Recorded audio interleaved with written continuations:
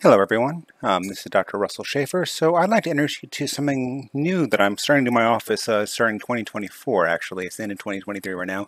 You can actually see December 26, 2023. This is the Luckman Postdam. For anyone that works with Tim Lane or has looked at Tim Lane's stuff, he loves the Luckman Postdam.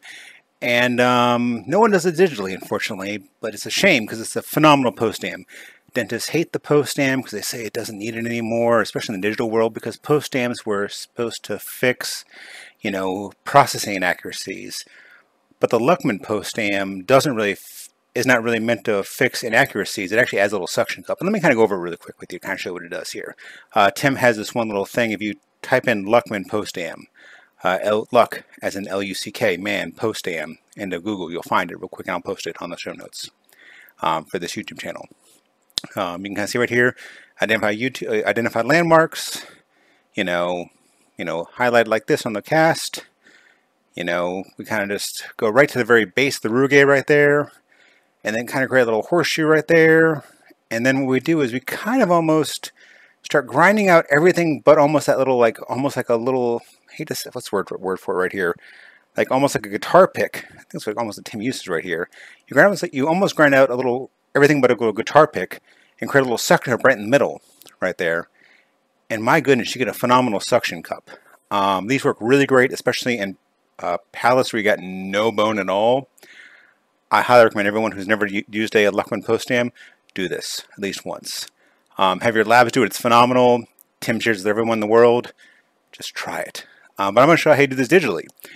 Huge shout out to Baron Grutter. He worked me through how to do this in Mesh Mixer.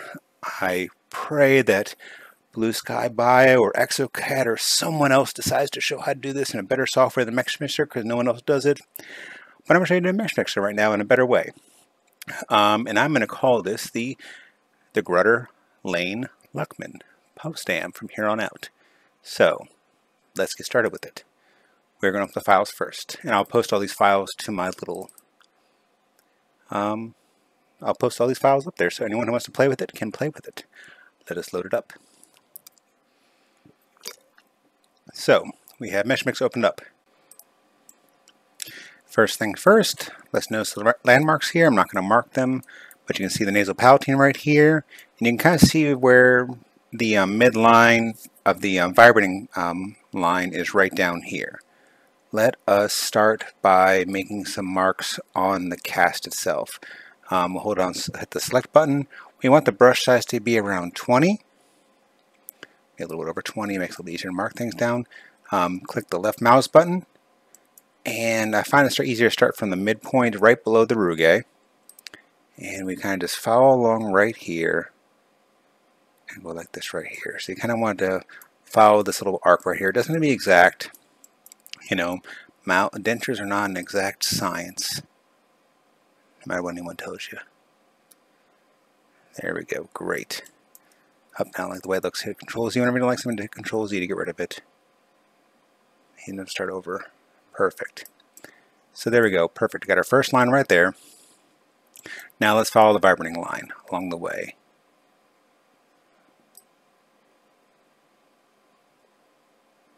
Good, good, good. And let's stick in this little spot up over here a little bit for us. Good, great. Good, hit Control G to make everything one piece right there. Let's make sure that all looks pretty. And hit B to make sure simplified.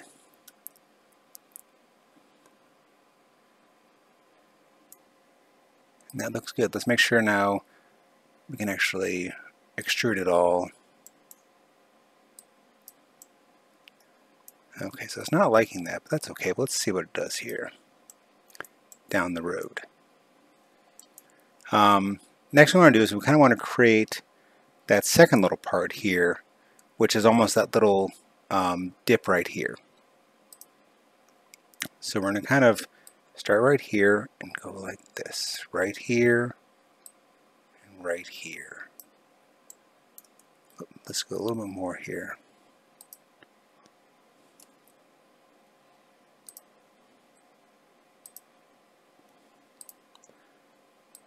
One little piece right here, one little piece right here. Good. Control G. Perfect. And actually we're going to add a little bit more right here. A little more right here as well. Great. I kind of want to make these pieces almost separate to make kind of two separate things. I want to have like one piece right here that's extruded and another piece down here that's intruded. And hit Control G for both those things. Good. Now let's start selecting things here. And make that all one piece here. Hit B to simplify. I like that. Let's see this, it's selected here. Clear selection here. Now let's see if I make this other thing simplified here or not. Simplify.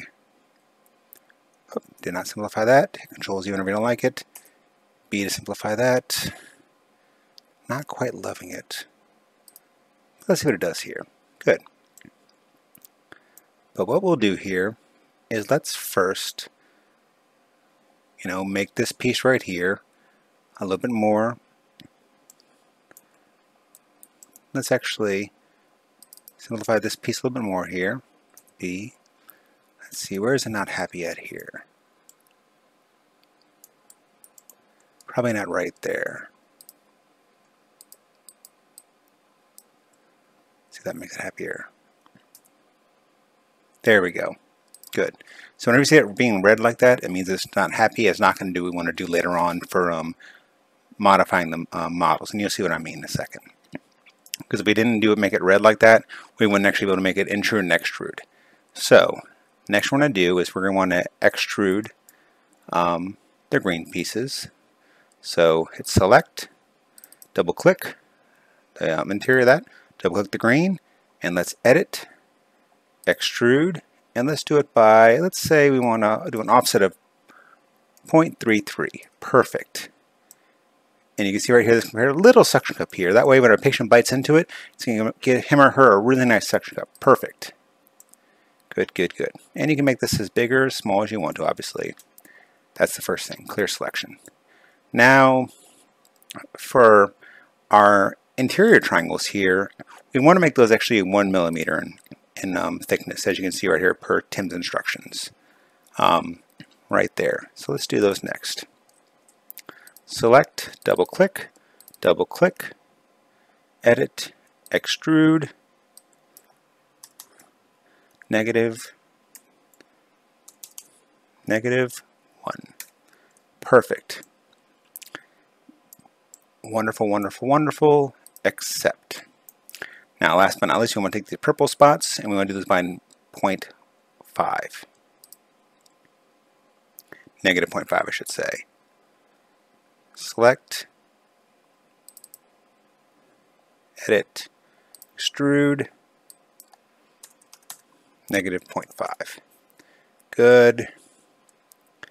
And now we have a kind of a nice little posterior palatal seal right there, combined with a little suction cup in the middle. Accept. Perfect. File, export. We'll save it under LGL Postdam files.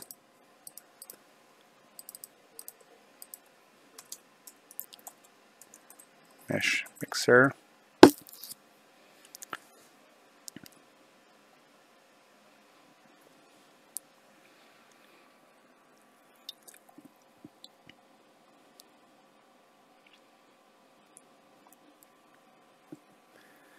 Now, I'm not going to smoothen this file in this program right here because Mesh Mixer kind of sucks to smoothen.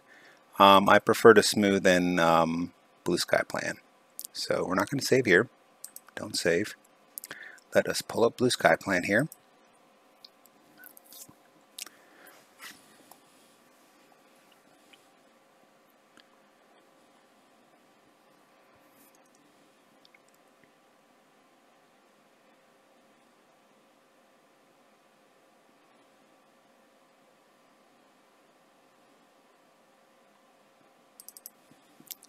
Import the models. BLL. And unfortunately, Mesh Mixer makes these files just giant, which is why I don't love working in it.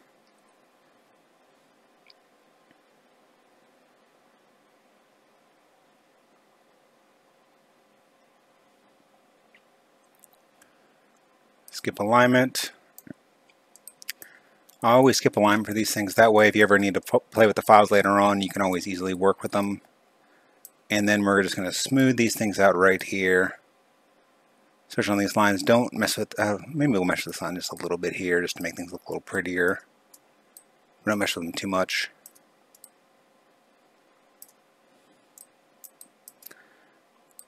And if you want to take a hand piece, honestly, probably some of the stuff, I'd probably take a hand piece to it.